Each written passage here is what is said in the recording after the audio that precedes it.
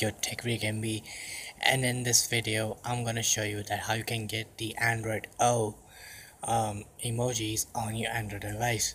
Now this method will work on only Lollipop to Nougat or maybe upcoming Android versions, but upcoming Android version has the latest emojis, which is Noto emojis.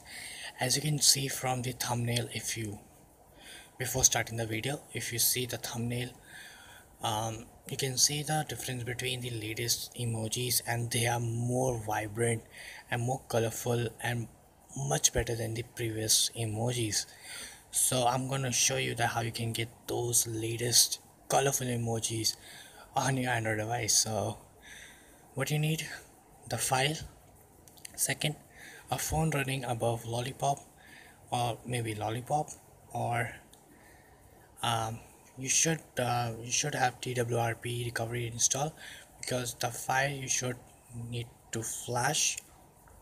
So after doing everything, just boot in the recovery mode and flash it. This is the first part, and because I cannot boot in the recovery mode because the recording will stop, so the second part I'll be after flashing. I'll be doing after flashing. So this is the first part, and wait for the second part. This is the second part, and I'm going to show you that I successfully flashed the emojis, and I'm going to show you the emojis.